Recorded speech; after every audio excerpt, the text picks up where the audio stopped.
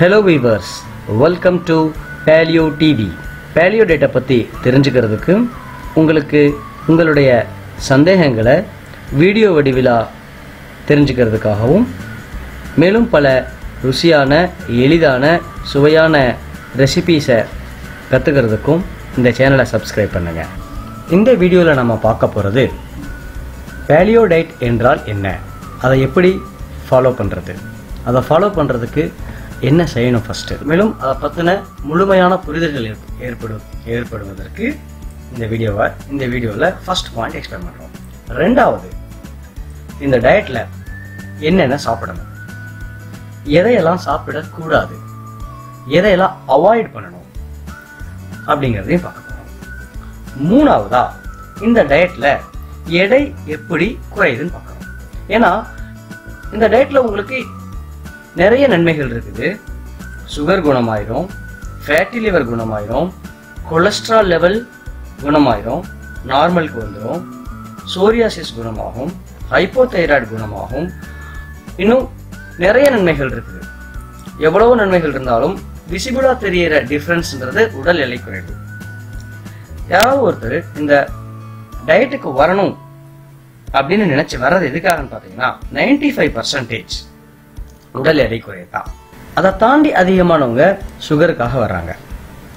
இப்ப நிறைய பேர் பிசிஓடி ப்ராப்ளம்ஸ்க்காகவும் ஹைப்போதைராய்டுக்காகவும் இன்ஃபர்டிலிட்டிக்காகவும் வர ஆரம்பிச்சிருக்காங்க. அதனால நான் உங்களுக்கு முதல்ல இந்த ஆர்டரா இருந்தாலும் நான் ஃபர்ஸ்ட் உங்களுக்கு உடல் எடை எப்படி இந்த டயட் எடுத்தா குறையுது அப்படிங்கிறத பத்தி முதல்ல சொல்றேன். ரைட். ஏன் உடல் எடை குறையிறதுக்கு முதல்ல நாம இந்த டயட்டுக்கு தான் வரணுமா? பேலியோ டயட் எடுத்து தான் உடல் எடையை நம்ம குறைக்குமா? வேற மெத்தட் இல்லையா? எவ்வளவோ டயட் இருக்குது, ஆயிரக்கணக்கான டயட் இருக்குது. அது இல்லாம சுடுதண்ணியில் எலுமிச்சம்பழத்தை புழிஞ்சு தேன் கலந்து குடிக்கலாம், வெண்டைக்காயும் சுண்டைக்காயும் ராத்திரி ஃபுல்லாக ஊற வச்சு குடிக்கணும், வெந்தய தண்ணி ஊற வச்சு குடிக்கணுங்கிற மாதிரி நிறைய டயட்டுகள் இருக்குது. ஆனால் அதெல்லாம் நீங்கள் முயற்சி பண்ணி பார்த்தாலும் உங்களுக்கு எந்த பிரயோஜனம் இருக்காது, பலன் கிடைக்காது. ஒன்று, இந்த டயட் உங்களுக்கு முதல்ல புரிதல்களை ஏற்படுத்துது.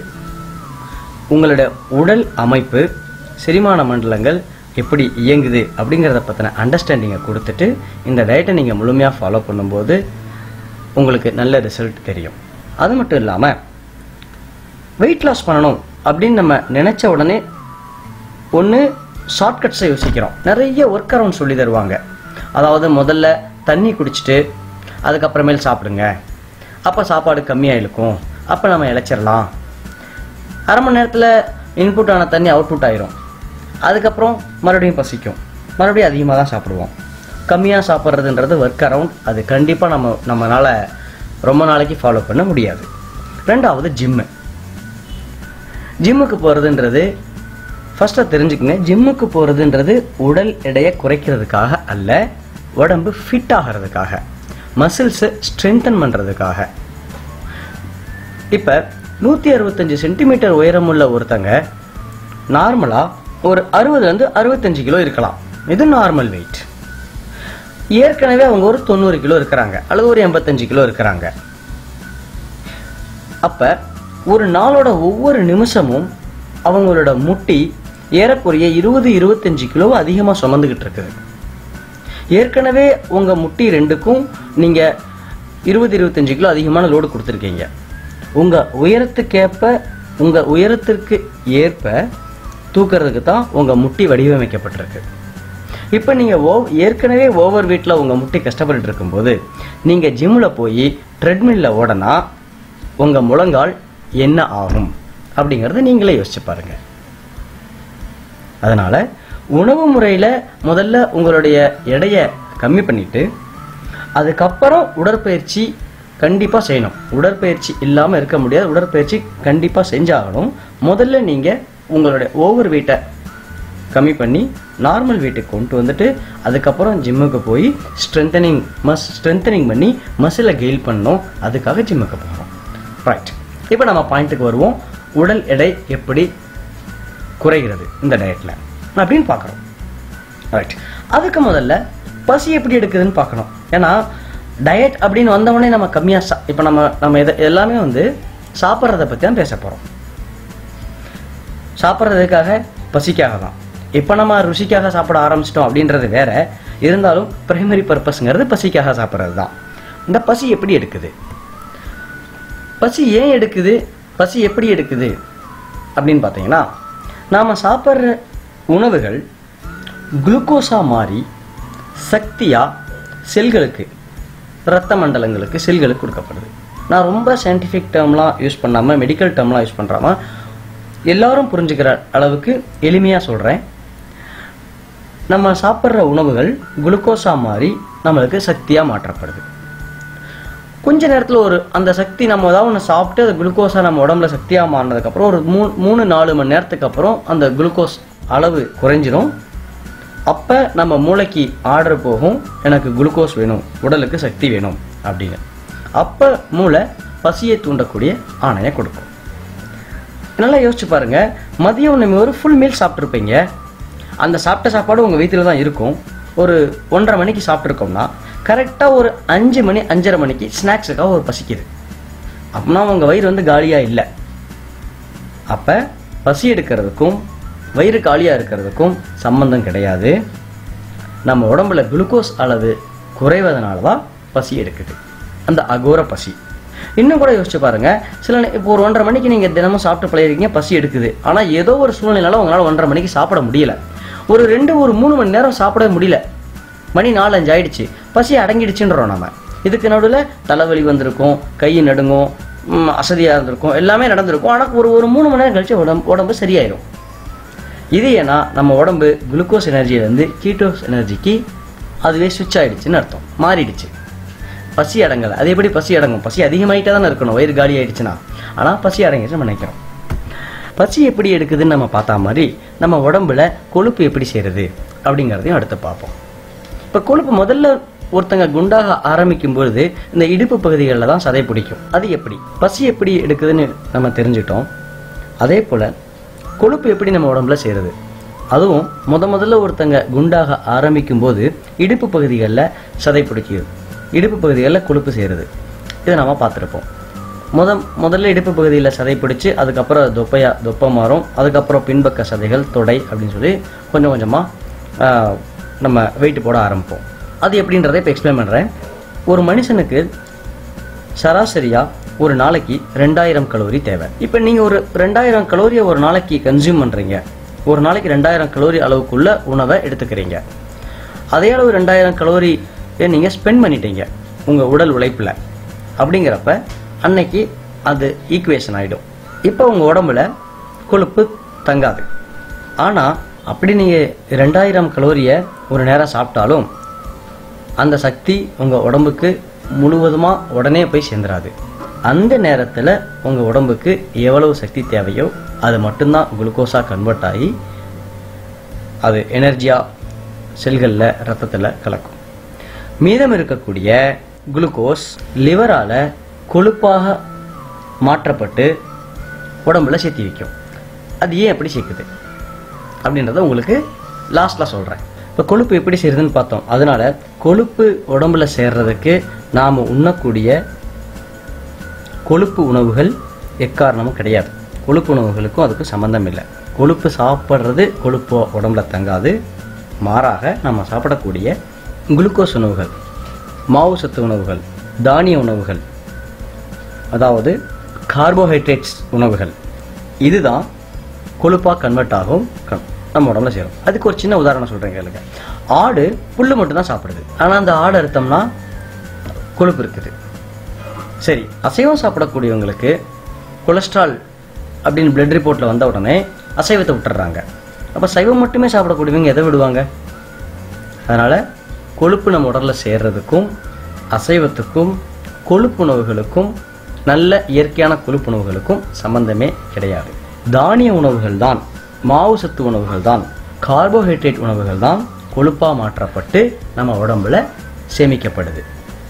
அதுதான் தொப்பைக்கு காரணம்.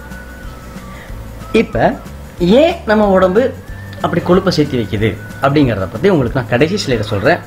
ஆனால் அது நம்ம உடம்புக்கு நல்லது, அது ஒரு வரம். இந்த பாயிண்ட் அப்படியே இருக்கட்டும். இப்போ டாபிக் 1க்கு வருவோம். அதே நேரத்தில் நீங்கள் ஒரு சீசனில் ஆடை இருக்கும்போது பார்த்தீங்கன்னா கொழுப்பு நிறையா இருக்கும், இன்னொரு சீசனில் ஆட்டில் கொழுப்பே இருக்காது. இதை ஏன்னு கொஞ்சமாவது யோசிச்சு பார்த்துருக்கோமா நாம? அதுக்கான பதிலையும் உங்களுக்கு நான் கடைசி ஸ்லைடில் சொல்கிறேன். அடுத்து நாம் இந்த ஆதி மனிதன் உணவு முறை என்றால் என்ன அப்படிங்கிறத சொல்கிறேன். பேலியோ டயட் அப்படின்னா, பேலியோ டயட் என்றால் கற்காலம், அதாவது பேலியோலித்திக் ஏஜ் அப்படிங்கிறதோட சுருக்கம் தான் பேலியோ. அதாவது ஏறக்குறைய 10,000 வருஷங்களுக்கு முன்னாடி, விவசாய காலங்களுக்கும் முன்னாடி உள்ள உணவு முறை தான் இந்த டயட், பேலியோ டயட்டுங்கிறது. அந்த காலத்தில், கற்காலத்தில் அரிசி, பருப்பு, சோயா, மக்காச்சோளம், கோதுமை, சிறுதானியம், நவதானியம் இது எதுவுமே கிடையாது. எண்ணெய் கிடையாது, எண்ணெயில் பொரிச்ச உணவு கிடையவே கிடையாது. அப்போ மக்களுக்கு உணவு என்னன்னு பார்த்தீங்கன்னா இறைச்சி தான்.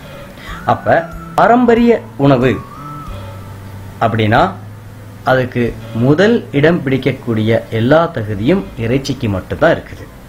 ஏனென்றா நம்முடைய முன்னோர்கள்ங்கிறது நாம் இந்த விவசாயம் பண்ணுற இந்த 300 வருஷமோ 500 வருஷங்களுக்கு உட்பட்டு அல்ல, 10,000 வருடங்களுக்கு முன்னாடி இருக்கக்கூடிய மனிதர்களும் நம்முடைய முன்னோர்கள் தான்.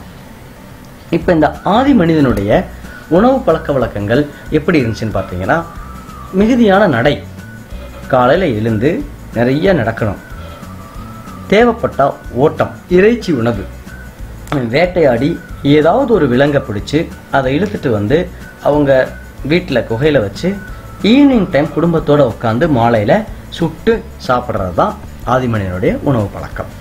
சரி, இன்னைக்கு அதே போன்ற உணவு பழக்கத்தை நம்மளால பின்பற்ற முடியுமா அப்படின்னா, இன்னைக்கு கிடைக்கக்கூடிய உணவு முறைகளில், நம்மளுடைய வாழ்க்கை முறையில், இன்னைக்கு இருக்கக்கூடிய சூழல்களில், நம் பிரதேசத்தில் கிடைக்கக்கூடிய உணவு முறைகளை கொண்டு ஆதி மனிதனுடைய உணவு முறையை ஒட்டி நாம் எப்படி இந்த டயட்டை பின்பற்றலாம் அப்படிங்கிறது தான் இந்த டயட் ஃபார்முலா. இப்போ ஆதி மனிதன் உணவு முறையில் பார்த்தீங்கன்னா விவசாயம் பண்ண எந்த பொருளும் கிடையாது.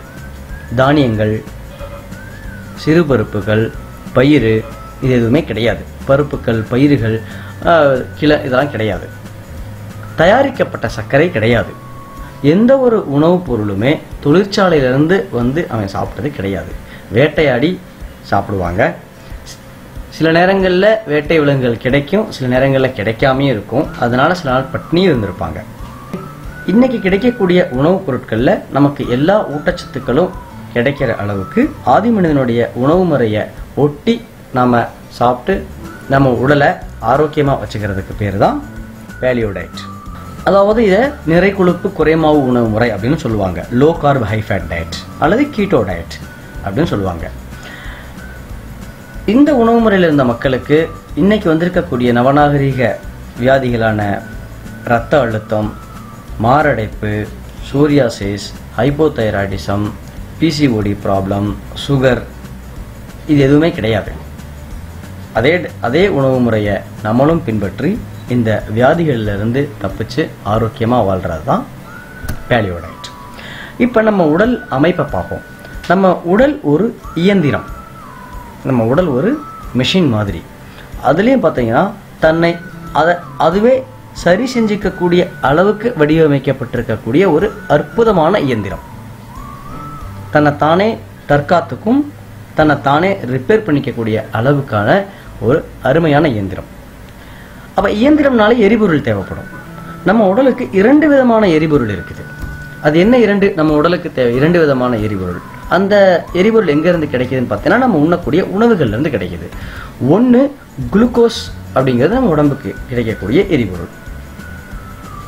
இன்னொன்று கீட்டோன்ஸ் அப்படிங்கிறது இன்னொரு எரிபொருள். ஆக நம்ம ஒரு டுயல் ஃபியல் என்ஜின் அப்படின்னு சொல்லலாம். இந்த வீடியோவில் நம்ம அதிகமாக பார்க்க போகிறது இந்த கீட்டோன்ஸை பற்றி தான். கீட்டோன்ஸுங்கிறது ஒன்றும் இல்லை, கொழுப்பு உணவுகள்லேருந்து கிடைக்கக்கூடிய கொழுப்பு சத்தை பிரதானமாக கொண்டு இயங்கக்கூடிய எரிபொருளாக கொண்டு நம்ம உடலை இயக்கக்கூடிய ஒரு உணவு முறை. குளுக்கோஸுங்கிறது அந்த அரிசி, பருப்பு, கோதுமை, மைதா இது மாதிரியான உணவுகளில் இருந்து குளுக்கோஸ் பெறப்பட்டு அந்த குளுக்கோஸை பிரதான எரிபொருளாக கொண்டு இயங்கக்கூடிய உணவு முறை. இப்போ நாம் அந்த குளுக்கோஸ் உணவு முறையில் தான் வாழ்ந்துக்கிட்டு இருக்கிறோம். அதுதான் நமக்கு இவ்வளவு வியாதிகளையும் கொடுத்துக்கிட்டு இருக்குது. இப்போ நம்ம உடலுக்கு தேவையான எரிபொருள் இரண்டு விதமான எரிபொருள்னு சொல்லியிருந்தோம். ஒன்று குளுக்கோஸ், இன்னொன்று கீட்டோன்ஸ். இந்த குளுக்கோஸ் எதுலேருந்தெல்லாம் கிடைக்குதுன்னு பார்த்தீங்கன்னா தானியங்கள், அதாவது அரிசி, கோதுமை, மைதா, பயிறு, பருப்பு, சிறுதானியம், நவதானியம் உட்பட எல்லா விதமான தானியங்கள்ல கிழங்கு வகைகள்ல இருந்தும், அதாவது மரவள்ளி கிழங்கு, சக்கரவள்ளி கிழங்கு, உருளைக்கிழங்கு போன்ற எல்லா கிழங்கு வகைகள்லையும் இனிப்புகள் எடுத்தீங்கன்னா தேன், பழங்கள், சர்க்கரை வகைகள், எல்லா சர்க்கரையும், வெள்ளை சர்க்கரை, நாட்டு சர்க்கரை, பனங்கற்கண்டு, அச்சு வெல்லம் போன்ற எல்லா சர்க்கரைகள்ல இருந்தும் கிடைக்கக்கூடியது குளுக்கோஸ் நம்ம உடம்புக்கு கிடைக்குது. இப்போ கீட்டோன்ஸ் எரிபொருள் இதுல இருந்து நமக்கு கிடைக்கும் அப்படின்னு பார்த்தீங்கன்னா இறைச்சி, கடல் உணவுகள், மீன், சிக்கன், முட்டை, கொழுப்புக்கள், விலங்குகளுடைய கொழுப்புக்கள் இருந்து, அப்புறம் மில்க் அண்ட் மில்க் ப்ராடக்ட்ஸ், பன்னீர், வெண்ணெய், நெய், பசும்பால், எருமைப்பால் இதுலேயும் இந்த கொழுப்பு அதிகம். தேங்காய் எண்ணெய் இதெல்லாம் கொழுப்பு சத்தை கொடுக்கக்கூடிய, அதாவது கீட்டோன்ஸ் எரிபொருளை நம்ம உடலுக்கு கொடுக்கக்கூடிய கொழுப்பு உணவுகள். கார்போஹைட்ரேட்ஸ் எனப்படக்கூடிய மாவு சத்து உணவுகள் என்னன்னு பார்த்துட்டோம். கீட்டோசிஸ் எனப்படும் கொழுப்பு சத்து உணவுகள் என்னங்கிறதையும் பார்த்துட்டோம். இதில் இந்த மாவு சத்து உணவுகளை முழுமையாக விட்டுட்டு கொழுப்பு உணவுகளை உண்பதற்கு பேர் தான் ஆதி மனிதன் உணவு முறை, பேலியோ டயட். பேலியோ டயட்னா என்னன்னு பார்த்துட்டோம். எதை சாப்பிடணும் எதை சாப்பிடக்கூடாதுன்றதையும் ஒரு ஹை லெவலில் பார்த்துட்டோம். எதை சாப்பிடக்கூடாது அப்படிங்கிறத இன்னும் கொஞ்சம் டீப்பாக பார்க்கலாம். கார்போஹைட்ரேட்ஸ் எனப்படும் மாவு சத்து உணவுகளை சாப்பிடக்கூடாது, தெளிவாக புரிஞ்சிருக்கும். அடுத்தது இனிப்புகளை எந்த ரூபத்திலையும் சாப்பிடக்கூடாது, பழங்கள் உட்பட. ஏன் பழங்களை சாப்பிடக்கூடாதுன்றதை நம்ம நம்ப முடியாது. ஏன்னா பழங்களில் இருக்கிறதும் ஃப்ரக்டோஸ்ன்றது குளுக்கோஸ் தான். இந்த உணவு முறையே நம்முடைய உடலை குளுக்கோஸ் எரிபொருளில் இருந்து கீட்டோசிஸ் எரிபொருளுக்கு மாற்றுறது தான். மறுபடியும் நம்ம பழங்கள் மூலியமாக குளுக்கோஸ் எடுத்துக்கிட்டோம்னா நம்ம உடம்பு மாறவே மாறாது, கொழுப்புக்களை எரிக்கவே இருக்காது. அதனால் நம்ம உடம்புல கொழுப்பு தங்கிடும். அதனால் ஃப்ரூட்ஸையும் எடுத்துக்க கூடாது. முழு கொதிநிலையில் பொரிச்ச எந்த உணவுகளையும் சாப்பிடக்கூடாது.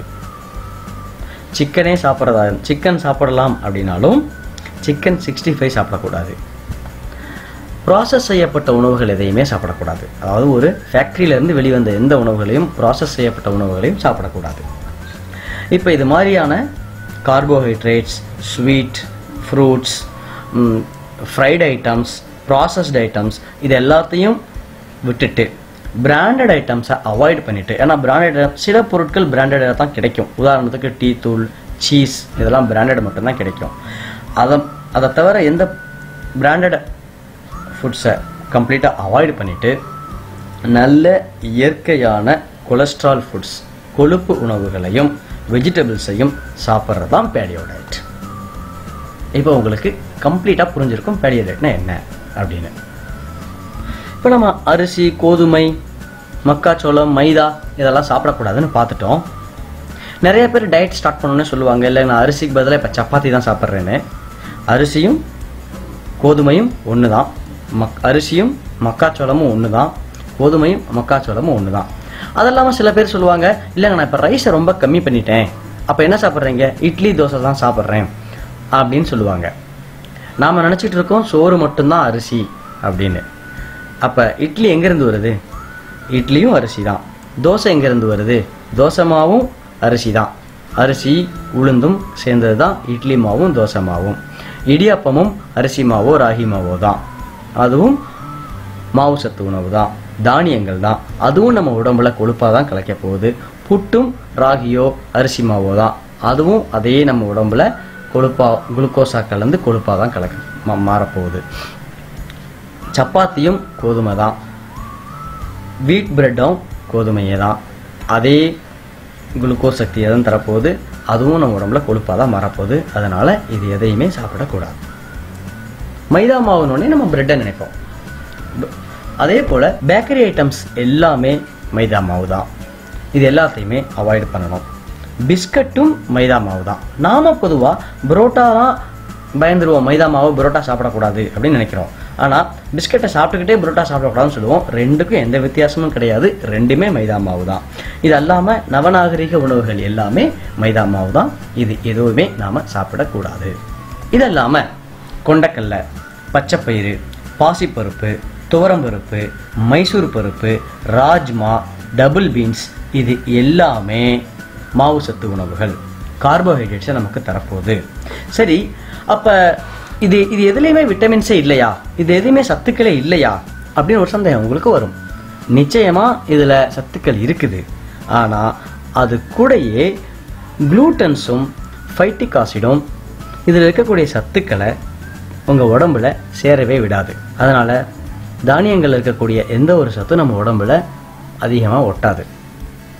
அது மட்டும் இல்லாமல் பொரிச்ச உணவுகள் சாப்பிடக்கூடாது. நான் ஏற்கனவே சொன்ன மாதிரி நீங்கள் சிக்கனே சாப்பிட்றதா இருந்தாலும் சிக்கன் 65 சாப்பிடக்கூடாது, சிக்கன் மஞ்சூரியன் சாப்பிடக்கூடாது. இதெல்லாம் உங்கள் புரியறதுக்காக சொல்கிறேன். ஏன் சிக்கன் மஞ்சூரியன்? அது மேலே வந்து சோள மாவு கோட்டிங் கொடுத்து சாஸ் ஊற்றிருப்பாங்க, சோயா சாஸ் ஊற்றிருப்பாங்க. சோயா எந்த வடிவிலையும் சாப்பிடக்கூடாது. இப்போ உங்களுக்கு மற்ற உணவுகளாம் கூட தெரிஞ்சிடும், டைரக்ட் ஃபார்மில் இருக்கும். சோயா அப்படி இல்லை, நிறைய இன்டைரக்ட் ஃபார்மில் இருக்கும். அதனால் சோயா இதில் இருக்குன்னு பார்த்துக்கூடாது. ரிஃபைண்ட் ஆயில் எதையுமே சாப்பிடக்கூடாது. ஆனால் இன்றைக்கி நம்ம சாப்பிடக்கூடிய எண்ணெய் பதார்த்தங்கள் எல்லாமே சன்ஃப்ளவர் ஆயிலுங்கிற பேரில் 5% சன்ஃப்ளவரும் மீதி இருக்கக்கூடிய வெவ்வேறு எண்ணெய்களோட கலந்து தான் வருது. அதனால் ரிஃபைண்ட் ஆயில் எல்லாத்தையுமே அவாய்ட் பண்ணுறேங்க. ரைட், இப்போ எதெல்லாம் அவாய்ட் பண்ணுறோன்னு பார்த்துட்டோம். எதெல்லாம் நம்ம சாப்பிடலாம்? நான் ஏற்கனவே சொன்ன மாதிரி நம்முடைய பாரம்பரிய உணவு அப்படின்னு பார்த்தீங்கன்னா அதில் முதல் இடம் பிடிக்கக்கூடியது இறைச்சி உணவுகள் தான். அதனால் கோழி, மீன், முட்டைனா மஞ்சக்கருவோட சிகப்பிறைச்சிகள், அதாவது ஆடு, மாடு தாராளமாக சாப்பிடலாம். இது இல்லாமல் உள்ளுறுப்புக்கள், அதாவது ஈரல், தலை, கிட்னி, குடல், கால் இதையும் தாராளமாக சாப்பிடலாம். வெஜிடபிள்ஸ் மேக்சிமம் எல்லா வெஜிடபிள்ஸும் சாப்பிடலாம். ஒரு சில வெஜிடபிள்ஸ் சாப்பிடக்கூடாது. அது என்னன்ற லிஸ்ட்டும் நான் உங்களுக்கு சொல்கிறேன். கீரை, எல்லா கீரையும் சாப்பிடலாம். கீரையை சூப்பாக குடிக்கலாம், பொரியலாக சாப்பிடலாம். கீரைத்தண்டு சூப்பு எப்படின்றது நம்ம இதே யூடியூப் சேனலில் ஒரு வீடியோ இருக்குது, அதையும் பாருங்கள். கீரை ஒரு மதியம் வச்சுட்டா அந்த தண்டில் சூப்பு செஞ்சு காலையில் பிரேக்ஃபாஸ்ட்டுக்கு சாப்பிட்டுக்கலாம். இதெல்லாமல் கொட்டை உணவுகள்னு சொல்லக்கூடிய நட்ஸ், பாதாம், பிஸ்தா, வால்நட் இதெல்லாமே சாப்பிடலாம். முந்திரியை அவாய்டு பண்ணலாம், ஏன்னா முந்திரியில் கார்போஹைட்ரேட்ஸ் அதிகமாக இருக்குது. அதனால் ஒரு ஒரு பொருளை சாப்பிடலாமா சாப்பிடக்கூடாதா அப்படின்னு நம்ம எதை வச்சு டிசைட் பண்ணுறோம் அப்படின்னா கார்போஹைட்ரேட்ஸ் அதில் அதிகமாக இருக்கா கம்மியாக இருக்குதா அப்படின்றத வச்சு தான் நம்ம டிசைட் பண்ணுறோம். இப்போ என்னென்ன காய்கறிகள் சாப்பிடலாம், எதையெல்லாம் சாப்பிடக்கூடாது அப்படின்ற ஒரு கம்ப்ளீட் லிஸ்ட் இருக்குது. இதை நீங்கள் இந்த வீடியோவை நிறுத்தி பார்த்துக்கங்க, பாஸ் பண்ணி பார்த்துக்கோங்க. இதில் ஒரே ஒரு பாயிண்ட் என்னென்னா கொய்யாக்காய் அப்படின்னு போட்டிருக்கோம். கொய்யாக்காய் தான் சாப்பிடணும், பழம் சாப்பிடக்கூடாது. ஏன் அப்படின்னு உங்களுக்கு பதில் தெரியலைன்னா இந்த வீடியோவை நீங்கள் மறுபடியும் ஃபஸ்ட்லேருந்து பார்க்கணும். ஏன்னா கொய்யா ஃப்ரூட் ஆயிட்டால் அதில் குளுக்கோஸ் இருக்கும், ஃப்ரக்டோஸ்ன்ற குளுக்கோஸ் வந்துடும். மறுபடியும் அது உங்கள் உடம்பை வந்து கொழுப்பை எரிக்கக்கூடிய எரிபொருளிலிருந்து மாற்றி குளுக்கோஸ் எரிசக்திக்கு கொண்டு வந்துடும், அல்லது உங்களோட வெயிட் லாஸை தடுத்துடும். அதனால் அல்லது உங்களோட சுகர் லெவலை இன்க்ரீஸ் பண்ணும், ஏன்னா அது இன்சுலினை சுரக்க வேண்டிய கட்டாயத்துக்கு உடம்பை கொண்டு போயிடும். அதனால் என்னென்ன தானியங்கள் சாப்பிடக்கூடாது அப்படின்றதையும் நீங்கள் நம்ம போட்டிருக்கோம். இந்த வீடியோவை பாஸ் பண்ணி பார்த்துக்கோங்க. அடுத்தது இதெல்லாம் நம்ம எதில் சமைக்கிறது? ஓகே, இதெல்லாம் எதில் சமைக்கிறது, சமையல் எண்ணெய்கள் என்ன அப்படின்றத பார்க்குறதுக்கு முன்னாடி எதுலேயுமே ஒரு ப்ரியாரிட்டி ஆர்டர் அப்படின்னு இருக்குது. அது என்ன அப்படின்னா, உதாரணத்துக்கு முட்டை. நிறைய பேர் நான் வெள்ளை முட்டை சாப்பிட்லாமா, நாட்டுக்கோழி முட்டை சாப்பிட்லாமா அப்படின்லாம் கேட்பாங்க. நாட்டுக்கோழி முட்டை சாப்பிட்லாம், வாத்து முட்டை சாப்பிடலாம். நாட்டுக்கோழி முட்டைனா ஃபஸ்ட்டு ப்ரியாரிட்டி ஃப்ரீ ரேஞ்ச் நாட்டுக்கோழி முட்டை. அது கிடைக்கலைன்னா பண்ணையில் வளர்க்கக்கூடிய நாட்டுக்கோழி முட்டை. அதுவும் கிடைக்கலன்னா வெள்ளை முட்டை தாராளமாக சாப்பிடலாம், மஞ்சள் கருவோடு சாப்பிடலாம். அதே போல் இன்னொரு ப்ரியாரிட்டி சிக்கன். பிராய்லர் சிக்கன் சாப்பிடலாமா சாப்பிடக்கூடாதான்னு நிறைய பேர் திரும்ப திரும்ப கேட்குறாங்க. பிராய்லர் சிக்கன் தாராளமாக சாப்பிடலாம். அதே நேரத்தில் ப்ரியாரிட்டி ஆர்டர் அப்படின்னு பார்த்தீங்கன்னா நாட்டுக்கோழி. நாட்டுக்கோழியில் ஃபர்ஸ்ட் ப்ரியாரிட்டி ஃப்ரீ ரேஞ்ச் நாட்டுக்கோழி, மேய்ச்சலாக தானாக மேயக்கூடிய நாட்டுக்கோழி, அப்படி இல்லைன்னா பண்ணையில் வளரக்கூடிய நாட்டுக்கோழி, அப்படி இல்லைன்னா பிராய்லர் கோழி தாராளமாக சாப்பிடலாம். அதே போல் சமையல் பாத்திரங்களையும் ப்ரியாரிட்டி ஆர்டர் இருக்குது. பேலியோ டயட்டில் நீங்கள் கண்டிப்பாக இரும்பு பாத்திரத்தில் தான் சமைக்கணும். அப்படி இரும்பு பாத்திரம் இல்லாத பட்சத்தில் ஸ்டெயின்லெஸ் ஸ்டீல் பாத்திரத்தில் சமைக்கலாம். அலுமினியம் பாத்திரத்தையும் இந்த டெஃப்லான் கோட்டிங் உள்ள நான்ஸ்டிக் பாத்திரத்தையும் அவாய்ட் பண்ணிக்கிறது நல்லது. அதே போல் சமையல் எண்ணெயிலையும் ப்ரியாரிட்டி ஆர்டர் இருக்குது. அதுதான் இப்போ நீங்கள் பார்த்துட்டு இருக்கிறீங்க. அதாவது இயற்கை நமக்கு கொடுத்த சமையல் எண்ணெய் எது அப்படின்னு கேட்டிங்கன்னா அது கொழுப்பு, விலங்குகளின் கொழுப்பு. இந்த விலங்குகளின் இந்த கொழுப்பை எப்படி ப்ராசஸ் பண்ணி நாம் பதப்படுத்தி நீண்ட நாளைக்கு சமையல் எண்ணெய்க்கு பதிலாக வச்சுக்கிறதுன்றது நம்ம உபயோகப்படுத்தலாம், பயன்படுத்தலான்றதுக்கு நான் இன்னொரு வீடியோ தனியாக போடுறேன். இதில் விலங்குகளுடைய கொழுப்பு தான் முதல் சமையல் எண்ணெய். அதுக்கு அடுத்தது வெண்ணெயோ நெய்யோ, அதுக்கு அடுத்து கடைசியாக மரச்செக்கு தேங்காய் எண்ணெய், அதாவது வெர்ஜின் கோகனட் ஆயில் அப்படின்னு சொல்லுவாங்க. மரச்செக்கில் ஆட்டின தேங்காய் எண்ணெய், கோல்டு ப்ரெஸ் கோகனட் ஆயில். இது எல்லாமே நீங்கள் இரும்பு சட்டியில் செய்கிறதுனால இப்போ வெஜிடபிள் பொரியல் செய்யும்போது கூட அதை நெய்யிலையோ வெண்ணெயிலையோ செய்யலாம். அப்படி இல்லைன்னா ஒரு ஆட்டு கொழுப்பு வாங்கி அதை உருக்கி அதில் போட்டு எண்ணெய்க்கு பதிலாக செய்யலாம். அது உங்களுக்கு வெயிட் லாஸை இன்னும் ப்ரொமோட் பண்ணும், கொலஸ்ட்ரால் லெவலை இன்னும் கம்மி பண்ணும். ஏன்னா உங்கள் உடம்பை வந்து குயிக்காக கொழுப்பு எரிக்கக்கூடிய நிலைமை கொண்டு போகும், ஃபேட் பர்னிங் ஸ்டேட்டுக்கு கொண்டு போகும். அதனால உங்கள் உடம்புல இருக்க கொழுப்பும் சேர்ந்து அதிகமாக குறைஞ்சிடும். அது எப்படின்றத இதே வீடியோவில் பார்ப்போம். இப்போ என்ன சாப்பிடணும் என்ன சாப்பிடக்கூடாது அப்படின்றதெல்லாம் பார்த்துட்டோம். இதில் இன்னொரு முக்கியமான 2 ரூல்ஸ் இருக்குது. அதுதான் வந்து ஃபுட் பிரமிட்ஸ். பேலியோ டயட்டில் ஃபுட் பிரமிட்ஸ் அப்படின்னு 2 ஃபுட் பிரமிட் இருக்குது. என்னென்னா இன்றைக்கி நம்ம சாப்பிடக்கூடிய உணவு முறையில் மாவு சத்து உணவுகள் அதிகமாக இருக்காது. இட்லி, தோசை, உப்புமா, பொங்கல், வடை, பூரி, சப்பாத்தி எல்லாமே மாவு சத்து உணவுகள், கார்போஹைட்ரேட் உணவுகள். இந்த கார்போஹைட்ரேட் உணவுகள் என்ன ஆகும் அப்படின்றத நம்ம பார்த்துருக்கோம். அது குளுக்கோஸாக மாறி நம்ம உடம்புல சக்தியாக போக மீதி இருக்கக்கூடிய குளுக்கோஸ் நம்ம உடம்புல கொலஸ்ட்ராலாக லிவரால் சேர்த்து வைக்கப்படுது. இதுதான் நாம் இருக்கிறது. புரதங்கள் மீடியமாக சாப்பிட்றோம். கொழுப்பு உணவுகளை யோசிச்சு யோசிச்சுன்னு கூட சொல்லக்கூடாது, பயந்து கொஞ்சமாக சாப்பிட்றோம். ஒரு பிளேட் சோறில் 1 ஸ்பூன் நெய் ஊற்றிக்கிறதுக்கு ரொம்ப பயப்படுறோம். இப்போ இந்த டயட்டில் இந்த பிரமிடை நம்ம அப்படியே மாற்றுறோம் தலைகீழ. எப்படின்னா கார்போஹைட்ரேட் உணவில் கொஞ்சமாக சாப்பிட்றோம். அப்போ நம்ம உடம்புக்கு வேணாமா கார்போஹைட்ரேட் அப்படின்னு கேட்டிங்கன்னா கண்டிப்பாக நம்ம உடம்புக்கு வேணும் கார்போஹைட்ரேட். எவ்வளவு? ஒரு நாளைக்கு 20 கிராம். அந்த 20 கிராம் கார்போஹைட்ரேட் எதுலேருந்து கிடைக்கிது அப்படிங்கிறது தான் மேட்ரு. அது எதுலேருந்து கிடைக்கணும்? வெஜிடபிள்ஸ்லேருந்து கிடைக்கணும். வெஜிடபிள்லேருந்து கிடைக்கக்கூடிய வெஜிடபிள்ஸ் வந்து லோ கிளைசமிக் இண்டெக்ஸ் அல்லது லோ கிளைசமிக் லோடு உள்ள கார்போஹைட்ரேட் மாவு சத்து உணவுகள். அதனால வெஜிடபிள்ஸ்லேருந்து, அதாவது நல்ல ஆதாரங்கள்லேருந்து, குட் சோர்ஸ்லேருந்து கிடைக்கக்கூடிய கார்போஹைட்ரேட் தான் நம்ம பயன்படுத்தணும். புரதங்கள் மீடியமாகவும் கொழுப்பு உணவுகளை அதிகமாகவும் சாப்பிடணும். அதாவது இந்த சார்ட் பாருங்க, நம்ம சாப்பிட்ற ஒவ்வொரு உணவுலையும் 70% நல்ல கொழுப்பு இருக்கா அப்படின்றத பார்த்தும், புரோட்டீன் 25%, 5% கார்போஹைட்ரேட். அந்த 5% கார்போஹைட்ரேட்டும், அதாவது ஒரு நாளைக்கு 20 கிராமுக்கு கீழே இருக்க கார்போஹைட்ரேட்டும் நாம் ஒரு நாள் சாப்பிடக்கூடிய 300-400 கிராம் வெஜிடபிள்ஸில் கிடைச்சிடணும். நல்ல சோர்ஸ்லேருந்து கிடைக்கணும். அது பச்சி போண்டாவில் இருந்தோ அல்லது உருளைக்கிழங்குல இருந்தோ சோயாவில் இருந்தோ கிடைக்கக்கூடாது.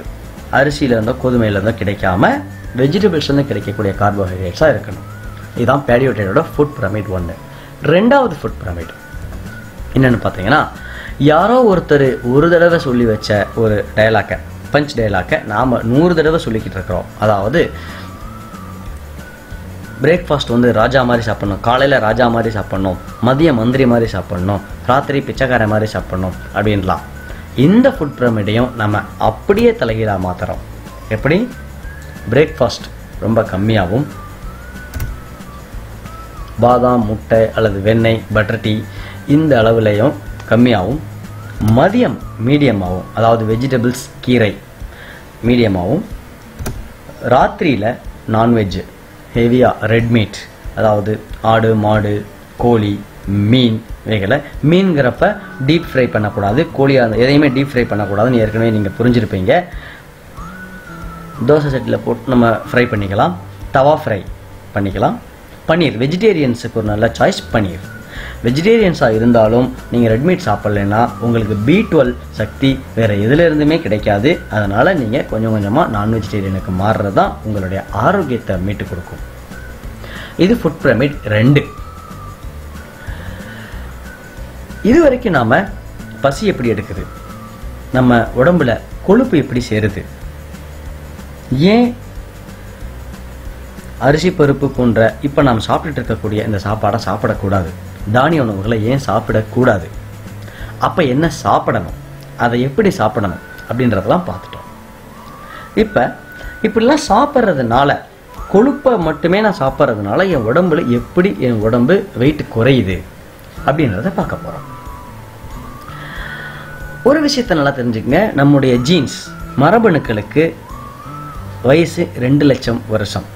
நமக்கு வயசு 30, 40, 50, 60 இருக்கலாம். நம்மளுடைய மரபணுக்களுக்கு வயசு 2 லட்சம் வருஷம். அந்த 2 லட்சம் வருஷத்துல இந்த விவசாய உணவுகளை நாம சாப்பிட்ற இந்த 100, 200, 500 வருடங்கள்ங்கிறது ரொம்ப ரொம்ப ரொம்ப ரொம்ப கம்மி. அந்த காலத்துல ஆதி மனிதனுக்கு எல்லா நாளும் உணவுகள் கிடைச்சிருக்காது. அவன் மிருகங்களை வேட்டையாடி உண்டாலும் எல்லா நேரங்களும் இன்னைக்கு நாம சாப்பிட்ற மாதிரி 3 வேளை உணவு, 2 வேளை ஸ்நாக்ஸ், டீ, காஃபி, இந்த ஸ்டாண்டர்ட் ஃபார்மேட்டில் அன்னைக்கு அவங்க சாப்பிட்டது கிடையாது. அதே போல் வசந்த காலங்களும் பஞ்சகாலங்களும் வந்துக்கிட்டே இருக்கும், மாறி மாறி வரும். அப்போ அவங்க பட்னியாகவும் இருந்திருப்பாங்க பல காலங்கள். இன்னும் பஞ்சகாலங்களை எதிர்பார்த்து நம்முடைய மரபணுக்கள் இருக்குது. நான் ஃபஸ்ட்டு ஸ்டேட்டில் உங்களுக்கு சொல்லியிருந்தேன், ஏன் அந்த கொழுப்பை ஈரல் சேர்த்தி வைக்குது, நம்ம லிவர் வந்து ஏன் கொழுப்பை சேர்த்தி வைக்குது நம்ம உடம்புல அப்படின்னா அது காரணம் இதுதான். இன்னும் நம்ம ஜீன்ஸ் பஞ்சகாலங்களை எதிர்பார்த்து, அப்படி பஞ்சகாலங்கள் வரும்பொழுது நம்ம உடம்புக்கு எரிசக்தி வேணும் அப்படிங்கிறதுக்காக கொழுப்பை சேர்த்தி வச்சுட்டே இருக்குது. இப்ப கொழுப்புணவுகளையே நம்ம சாப்பிடும்போது, கொழுப்பையே எரிசக்தியாக பயன்படுத்தும் பொழுது, நம்ம உணவாக உட்கொண்ட கொழுப்பும் எரிசக்தியா மாறி கரைஞ்சிட்டு, அது பத்தாதம் பொழுது நம்ம உடம்புல ஏற்கனவே சேமிக்கப்பட்டிருக்கக்கூடிய கொழுப்பும் சேர்ந்து கரைஞ்சிரும். இப்படித்தான் நம்ம உடம்புல கொழுப்பும் கரையுது, இப்படிதான் நம்ம வெயிட்டும் இறங்குது. அதனால ஒரு சின்ன சயின்ஸ் தான், வெயிட் எப்படி இறங்குது, கொழுப்பை சாப்பிட்டு எப்படி வெயிட் இறங்குது, எப்படி கொலஸ்ட்ரால் கண்ட்ரோல் ஆகுது, எப்படி சுகர் வர்றதில்லை அப்படின்றது ரொம்ப ரொம்ப ரொம்ப சின்ன சயின்ஸ். கொழுப்பை நம்ம உணவாக உட்கொள்ளும் பொழுது, அதுவே நமக்கு எரிபொருளாக பயன்படும் பொழுது, நம்ம சாப்பிட்ட உணவு மூலியமாக இருக்கக்கூடிய கொழுப்பு எரிபொருள் கம்மியாக அதையும் சேர்த்து எரிச்சிட்டு, அதோட நம்ம உடம்புல தங்கி இருக்கக்கூடிய கொழுப்பையும் சேர்த்து கரைச்சிரும். இது மட்டும் இல்லாமல் லிவர் கொழுப்பை சேர்த்து வைக்கும் பொழுது 1 பங்கு கொழுப்புக்கு 2 பங்கு நீரையும் சேர்த்து வைக்கும். அதாவது 100 கிராம் கொழுப்பை சேர்த்து வைக்குதுன்னா 200 கிராம் தண்ணியும் சேர்த்து வைக்கும். அப்போ உங்க 100 கிராம் கொழுப்பு சேர்றதுக்கு உங்க உடம்புல 300 கிராம் வெயிட் கூடிரும். இப்ப அந்த கொழுப்பை நம்ம எரிக்கும் பொழுது அந்த நீரும் சேர்ந்து இறங்கிடும். இப்ப உங்களுடைய வெயிட் லாஸ் ரொம்ப குயிக்கா இருக்கும். முதல்ல நீர் வெயிட் சீக்கிரம் குறைஞ்சிரும். இப்ப கீட்டோசிஸ்ல எப்படி வெயிட் இறங்குது அப்படின்றத நம்ம பார்த்தோம். இப்ப கீட்டோசிஸ்ல நீங்க மாவு சத்து உணவுகளை சாப்பிடல அல்லது ஃபாஸ்டிங்ல இருக்கிறீங்க, இந்த டைமில் நம்ம உடல் வந்து புரிஞ்சுக்கும், குளுக்கோஸ் கம்மியாயிரும். குளுக்கோஸ் கம்மியான உடனே உங்கள் உடம்பு கொழுப்பை எரிக்கக்கூடிய நிலைக்கு மாறிடும். ஃபேட் பர்னிங் ஸ்டேட்டுக்கு போயிடும். ஃபேட் பர்னிங் ஸ்டேட்டுக்கு போன உடனே லிவர் அந்த கொழுப்புக்களை, அது சேர்த்து வச்சிருக்கக்கூடிய கொழுப்புகளையும் அல்லது நாம் உணவாய் உண்ட கொழுப்புகளையும் அது கீட்டோன்ஸாக உடைச்சு எரிசக்தியாக மாற்றி நம்ம உடம்புக்கு கொடுக்கும். நம்ம உடம்பு அந்த சக்தியில் இயங்க ஆரம்பிச்சிடும். அப்படி நீங்கள் கீட்டோசிஸில் இயங்கும் பொழுது உங்களுக்கு சாப்பிட்ட உடனே வரக்கூடிய அலுப்பு வராது, சாப்பிட்ட உடனே இருக்கக்கூடிய தூக்கம் வராது. வழக்கத்தை விட உடல் ரொம்ப சுறுசுறுப்பாக இருக்கும். நம்முடைய உடல் உறுப்புகள் எல்லாமே கொழுப்பால் ஆனது தான், மூளையும் கொழுப்பால் ஆனது தான். அதனால இந்த கொழுப்புணவுகளை சாப்பிடும் பொழுது நீங்கள் ரொம்ப வழக்கத்தை விட சுறுசுறுப்பாகவும் ஆக்டிவாகவும் இருக்கலாம். இப்போ கீட்டோசிஸில் எப்படி உடம்பு நம்ம எப்படி உங்களுக்கு எரிசக்தி கிடைக்குது அப்படின்றத பார்த்தோம். அதையே இன்னொரு விதமாகவும் பார்க்கலாம். நார்மலாக இப்போ சாப்பிடக்கூடிய சாப்பாடையும் இந்த கொழுப்புணவுகளில் நம்ம உடம்பு எரிசக்தி வருதுங்க கம்பேர் பண்ணி பார்ப்போம். பொதுவாக நம்ம இப்போ தானிய உணவுகளை சாப்பிட்றோம். சாப்பிட்டு கொஞ்ச நேரத்தில் குளுக்கோஸ் லெவல் குறையுது. அதாவது மதிய லஞ்ச் சாப்பிட்றோம். இப்போ குளுக்கோஸ் லெவல் இப்போ மதிய லஞ்ச் சாப்பிட்றோம். சாப்பிட்ட உடனே குளுக்கோஸ் லெவல் அதிகமாகிடும். இப்போ குளுக்கோஸ் லெவல் அதிகமான உடனே என்னாகும், அந்த குளுக்கோஸை கன்வெர்ட் பண்ணுறதுக்கு எனர்ஜியாக கன்வெர்ட் அதை அந்த குளுக்கோஸை செல்ஸுக்கு கொண்டு போகிறதுக்கு இன்சுலின் தேவைப்படும். இப்போ இன்சுலின் சுரக்கும், கணையம் இன்சுலினை சுரக்கும். இதனால தான் இன்சுலின் தேவையே ஏற்படுது. குளுக்கோஸ் எரிபொருளாக இருந்தால் நம்ம உடம்புக்கு இன்சுலின் வேணும். எதுக்கு? அதை சக்தியாக மாற்றுறதுக்கு, அதை செல்களில் சக்தியாக கொண்டு போய் தர்றதுக்கு. இப்போ கீட்டோசிஸில் இருக்கிறோம், கொழுப்பு உணவு முறையில் இருக்கிறோம், பேலியோ டயட்டில் இருக்கிறோம். இப்போ என்ன ஆகுது, உங்களுக்கு குளுக்கோஸ் லெவல் கம்மியாகுது நம்ம உடம்புல. ஏன்னா நீங்கள் மாவு சத்து உணவுகளே சாப்பிடலை. இப்போ குளுக்கோஸே உங்கள் உடம்புல ஏறலை. இப்போ குளுக்கோஸே உங்கள் உடம்புல ஏறாதப்ப உங்களுக்கு இன்சுலினே வேணாம். அதனால உங்கள் உடம்பு இன்சுலினை சுரக்க வேண்டிய அவசியமே இல்லை. இப்போ சக்திக்கு என்ன பண்ணுதுன்னா, நம்ம லிவர் ஏற்கனவே இருக்கக்கூடிய கொழுப்பு, நம்ம உடம்புல தங்கி இருக்கக்கூடிய கொழுப்புக்களை உடைச்சு அதை கீட்டோன்ஸாக மாற்றி அதை எனர்ஜியாக நம்ம உடம்புக்கு கொடுக்குது. இப்போ நம்ம ஏற்கனவே சேர்ந்திருக்கக்கூடிய கொழுப்பு உடைஞ்சு கீட்டோன்ஸாக மாறி எரிசக்தியாக கொடுக்கப்படும் பொழுது ஆட்டோமேட்டிக்காக உங்கள் வெயிட் இறங்கிடும். உங்கள் ஷேப்பு உங்களோட ஷேப் அதே மாதிரி கிடைச்சிரும். இது அல்லாமல் நிறைய உடல் ஆரோக்கியம் கிடைச்சிரும். இப்போ பேலியோ டயட்னா என்ன, பேலியோ டயட்டில் என்ன சாப்பிடணும், அதை எப்படி சாப்பிடணும், பேலியோ டயட் எடுத்துக்கிறதுனால உடல் எடை எப்படி குறையுது அப்படின்றதெல்லாம் பார்த்துட்டோம். அவ்வளோதானா பேலியோ டயட் அப்படின்னு கேட்டிங்கன்னா, இன்னும் சில விஷயங்கள் இருக்குது. உணவு முறைகளை பற்றி மட்டும் நான் பார்த்துருக்கோம். இது அல்லாமல் நீங்கள் அது உங்கள் உடம்புக்கு தேவையான உணவு முறை எது, என்ன டயட் சார்ட் அப்படின்றது. அதாவது நம்முடைய ரேகையும் ரெட்டினாவும் மட்டும் யூனிக் கிடையாது, உங்களோட ஒவ்வொருத்தரோட உடம்பும் யூனிக். அப்போ நீங்கள் பிளட் டெஸ்ட் எடுக்கணும். அந்த பிளட் டெஸ்ட் எடுத்து உங்கள் பிளட் டெஸ்ட்டுக்கு ஏற்ப அதில் இருக்கக்கூடிய குறைபாடுகளுக்கு ஏற்ப உங்களுக்கு டயட் சார்ட் தருவாங்க. ஃபேஸ்புக் குரூப்பில் நீங்கள் எப்படி இணையணும், என்னென்ன பிளட் டெஸ்ட் எடுக்கணும், அந்த பிளட் டெஸ்ட்டை எப்படி அப்லோட் பண்ணணுன்றதுக்கு ஏற்கனவே இந்த யூடியூப் சேனலில் ஒரு வீடியோ இருக்குது. இங்கிலீஷ் தமிழ் ரெண்டுலேயும் இருக்குது, அதை பாருங்கள். உணவு முறை மாற்றங்களுக்கு அப்பாற்பட்டு சில செயல்கள் நாம் கட்டாயம் செய்யணும். உதாரணத்துக்கு நடைப்பயிற்சி, பசுமஞ்சள் தெரப்பி, சன்பாத், இது போல் ஒவ்வொரு நாளும் கட்டாயம் செய்யக்கூடிய சில விஷயங்கள் இருக்குது. அதுக்கு நான் தனியாக இன்னொரு வீடியோ போடுறேன். இந்த வீடியோ ரொம்ப லென்த்தியாக போயிடும் அப்படின்றதுனால. இது இல்லாமல் பேலியோ டயட்டை ஸ்டார்ட் பண்ண உடனே முதல் ஓரிரு வாரங்களுக்கு நம்ம உடம்பு அதை அதாவது ஒரு இன்ஜின்ல இருந்து இன்னொரு இன்ஜினுக்கு ஸ்விட்ச் ஆகிறதுக்காக அந்த டிரான்சிஷன் மோடு இருக்கும்.